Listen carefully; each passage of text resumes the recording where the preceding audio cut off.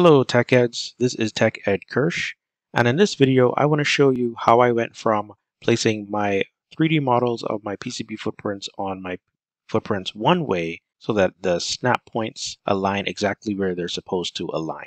Okay, so I have my part here. I love to look at parts in Octopart because I can see everything all in one page. The inventory history, the likelihood that it will be available, and especially the CAD models. This is what I like. It shows you all the websites where you can find CAD models. So here you would go to the CAD model for this USB-A type connector, choose download, and then it will take you to the appropriate download link. Now I've already downloaded this footprint. In fact, I got it from Ultra Librarian here. And once downloaded, I can get the 3D model from the manufacturer as well, or from Snap EDA. Once that's done, I import the PCB footprint and the schematic symbol into my Altium Designer software.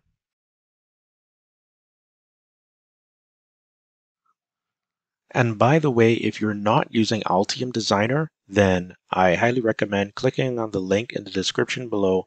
The link is a special link where you'll get not only Altium Designer for free on a free trial, you can also get a discount. You'll also get discounted on the software Altium with Altium 365, specifically for YouTube viewers, 25% off your Altium Designer purchase. Okay, so go ahead, click on the link below, and follow along. Open up the PCB lib. If you don't see the footprint immediately, you need to go to Panels, then choose PCB Library. That makes the PCB Library tab available. You click on the footprint, and then it should become visible. If it still doesn't, you want to double click and it will make it visible. So choose Place 3D Body, and this is where I downloaded my step file. Click Open. It's attached to my cursor and I can just place it wherever. I can right click to end mode and then go into 3D view by hitting 3 on my keyboard.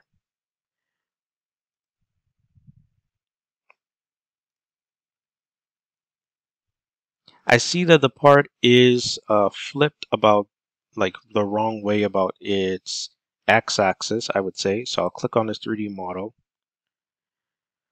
and then I can rotate it how I want.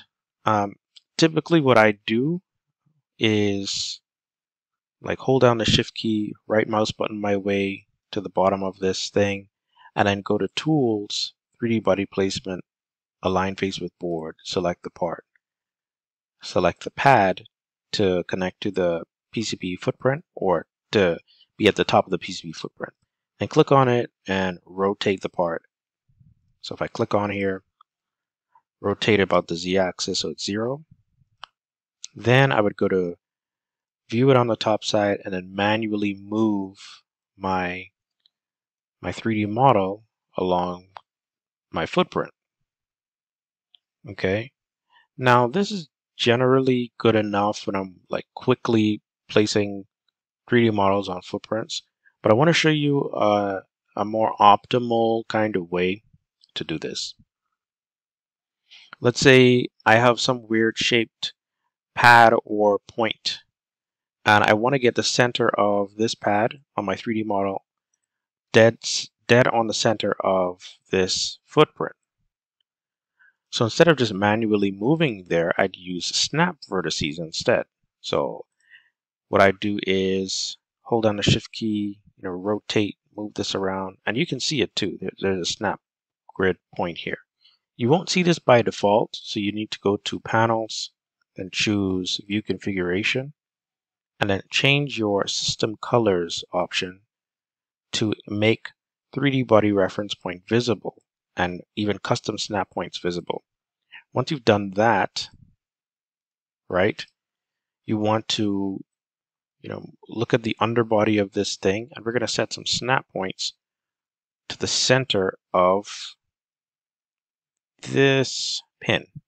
I want the center of this pin to align with, say, the center of this pad, right? To do that, I'd go to Tools, 3D Body Placement, Add Snap Points from Vertices.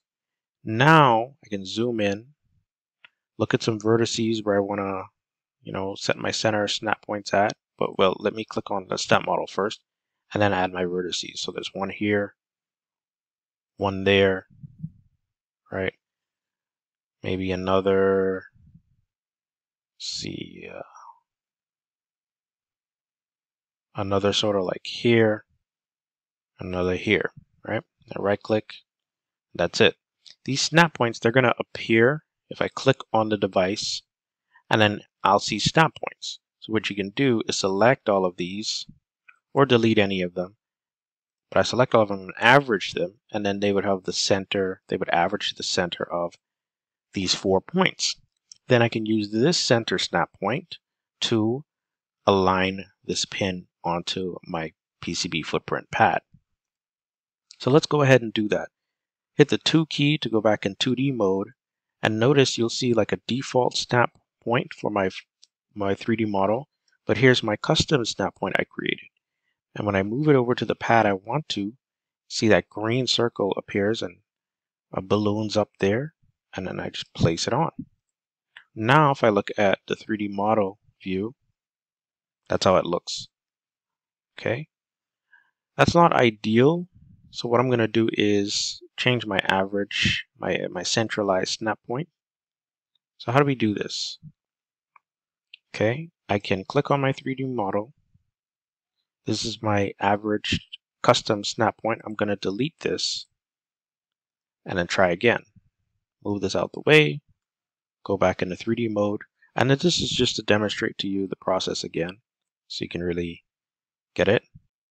And quick note here, I use Altium Online Viewer a lot when I want to share my design to someone inside or outside of my organization and they don't have Altium installed. So you can upload your schematic PCB document files from various different software, from Altium, of course, Autodesk Eagle, even Gerber files and KiCad. Okay, so make use of that. The link is in the description below. And I'm going to move this, rotate this a little bit, go to Tools, 3D Body Placement, add snap points from vertices. Now I can go into centroid mode, like a centralized snap point mode. First I want to click my 3D model. Well, I want to press the space bar. Okay. And notice in the note above here, it says pick vertex 1 of 2. The snap point will be placed at their midpoint. So I'm going to pick 1, right? And it says pick 2 of 2. The snap point will be placed at their midpoint. And I'll go with something like this. And the snap point is placed at their midpoint. I'll right click to get out of that mode. What happens here is there's my snap point. Okay, there. The snap point is on the same plane as my 2 selections. Okay, this is looking good. Maybe that's a bit further back since I chose a second point that's further back. Let's see how this works out. Hit the 2 key to go back into 2D mode. I'm going to drag this over here, place it, and let's see how this looks in the 3D mode. So I'll go to my view, 3D control top side, and that's better. Okay. Now if I were to look at the datasheet for the recommended PCB layout, then it might give me some recommendations on how far back to put that. Maybe I needed to choose my snap point at like my second point somewhere deeper into the heel of this thing. Okay. And the fine details would come in like the IPC-J standards and IPC 2221 and 7351 for acceptability of assembly on your printed circuit board and your PCB footprints. But this is the process that I learned on the job, and this is the benefit of getting industry experience and being trained and supported by mentors in the industry. Once you've added your PCB footprint to your library, how do you make sure that it gets included in your whole design and it's properly attached to your schematic symbol? Well, watch the next video to see how to associate a PCB footprint with its schematic symbol in Altium Designer.